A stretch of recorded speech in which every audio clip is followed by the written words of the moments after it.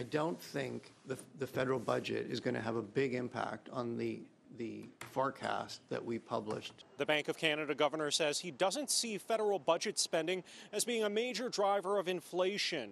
Conservative MPs on the House Finance Committee pressed Tiff Macklem on federal spending and the carbon tax. But Macklem says even if the carbon tax were axed, he doesn't believe it would reduce long-term inflation. If you eliminate the carbon tax, you can only do that once. So it'll drop inflation for 1 year by our estimate about 0.7.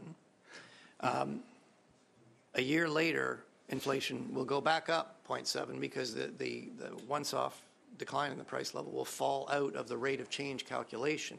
Macklem pointing out when the federal government halved tobacco taxes in 1994, inflation dropped to near zero but bounced back to 2% the next year.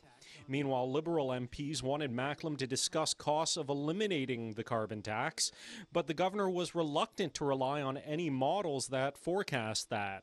We haven't had climate change before, so it's very hard to come up with good estimates. So we're really relying, and if anybody says they've got a forecast of exactly what the cost is going to be, frankly, I think you'd want to be a little bit skeptical. Conservative finance critic Jasraj Singh Halan did get some insight on housing prices. Macklem says the bank is very aware of how its rate decisions affect the real estate market. He says the bank is expecting strong growth in housing activity, which it's already included in its forecasts. All the numbers you have today, what kind of timeline are Canadians looking at for housing affordability to come back to what it used to be in Canada?